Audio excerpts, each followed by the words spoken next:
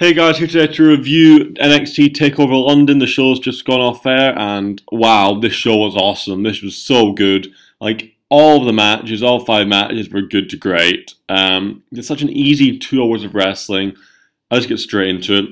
Opener was Asuka versus Emma, which was a really good opener.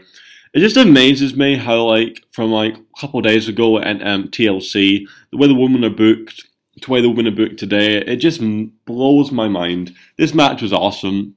Had some really great kind of technical stuff at the beginning. The crowd was so into Asuka. Only thing annoying me was Dana Brooke didn't shut up the whole match, which was a bit frustrating, but this match was awesome. The last couple of minutes were just sick. This is a great opener. I really enjoyed this.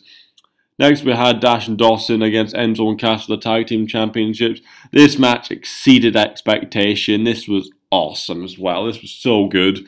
This match has told such a great story of Enzo and Cass really wanting the championships and kind of overcome the injury. Cass sold the leg so well in the home stretch, and Enzo did sell the arm really well in that, especially in the heat.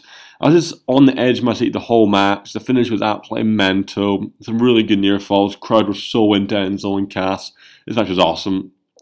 Then we had Apollo Crews against Baron Corbin, which was the weakest match in the show. But even that, it wasn't a bad match by any stretch of the imagination. Apollo Crews with Wuhan Nation is really fantastic.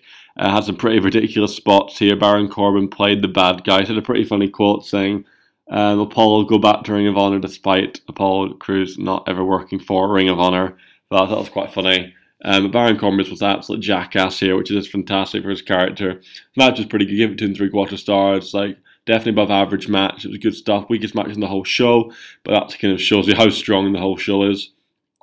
Then we go into Bayley versus Nia Jax for the NXT Women's Championships. Right. When it comes to an in-ring kind of match, this probably wasn't great. The in-ring work was fine. It was quite basic, but this match has some of the best psychology and tight storytelling I have seen from a match in 2015. The crowd was so into Bayley, and it just made the match so much better, in my opinion. The crowd was so into it. It made me on the edge of my seat the whole way through. Bayley sold fantastically. She really sold she was being thrown like a rag doll, getting completely beaten up. Even in her kick out, she was barely getting the shoulder up after Nia Jax was throwing as much as she could at her. The whole angle behind trying to knock Nia Jax down, trying to knock her down, and then trying to go for the sleeper was just fantastic. The crowd was so into it. I was just on the edge of my seat the whole match. It was quite slow. It was the kind of match people might not be into, which is perfectly fine. I thought this was absolutely awesome. It's just utterly fantastic match. Just why I love professional wrestling. Because you don't need to be the best wrestlers in the world to have the best matches. This match kind of goes to show Bayley and Nia Jax are honestly not fantastic wrestlers per se, but Bayley is one of the best storytellers in the world today, male or female. She is unreal. She's unreal, and this match just goes to show how good she really is, because this was just so tight storytelling. I was so into it. The finish was awesome. It came across really well. Main event, Finn Balor versus Samoa Joe. This match was great. This was really fantastic. Match of the night. Great main event. Again, just so simple storytelling. And the feud has been so simple, but just so good. This match was just awesome.